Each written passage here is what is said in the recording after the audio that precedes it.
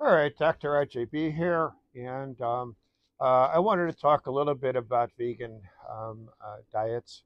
Um, the vegan diet people are trying to do a good thing, um, even though their diet for me is a little bit weird. Uh, they're trying to do good things. Um, One thing is they're trying to prevent harm to the animals. Um, uh, Obviously, if I have a steak or a hamburger, some animal had to die for me to get that.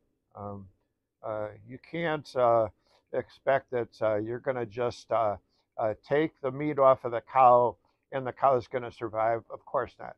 The cow was slaughtered, carved up, and that's how I got my steak or my hamburger meat. Uh, of course, same thing with pork and the pig, chicken, and fish.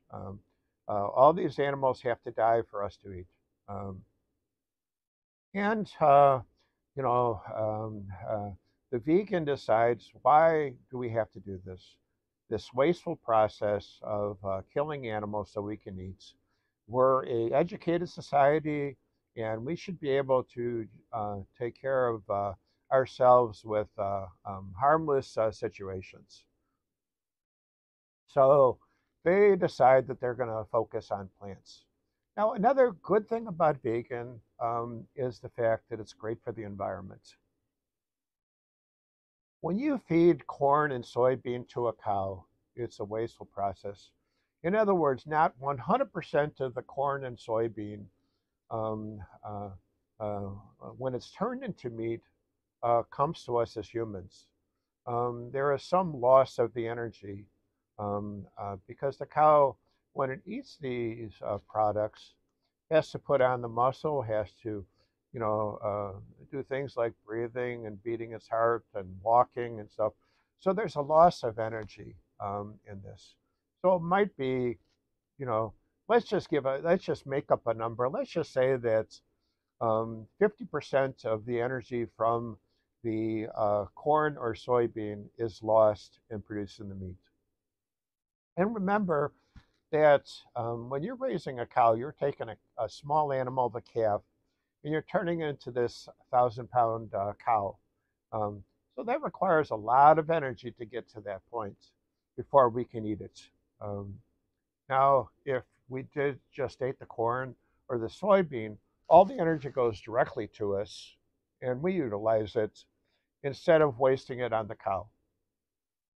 So, what this also means is there's less waste that's produced by the animal. When a cow eats corn and soybean, it can't process 100%. There's some waste produced. So when this cow has to pass its waste on the ground, those wastes actually go into the environment, go into the groundwater, etc. And so there's some contamination of the area from the cow or the pig or whatever. Um, and even if it's a fish in the ocean, the fish has to go to the bathroom too. So all these things basically cause waste products. Also, the thing is, there's a certain amount of acreage that's necessary for each cow to be able to survive. It has to eat so much corn, so much soybeans, so much hay. So there's a certain amount of acreage for the cow. If we eat just the plants, there's less acreage that's needed to, feed us than it is to feed the cow and then for the cow to feed us because of that wasteful process. Um, so the energy goes directly to us instead of being wasted to the cow and then back to us again. Now, uh, these are all good things. Um, the problem medically with veganism is the problem with malnutrition issues. There are certain things that plants just don't contain. So there is no such thing as a plant B12, which people can use. There are chemicals that are similar to B12 in the plant world, but we can't use them. Just like there are plant hormones that are very similar to, let's say, testosterone or estrogen, but they really won't work too good. So, in other words, if you have an estrogen deficiency and you take a plant hormone that looks similar to estrogen, um, it's not going to prevent you from being in menopause.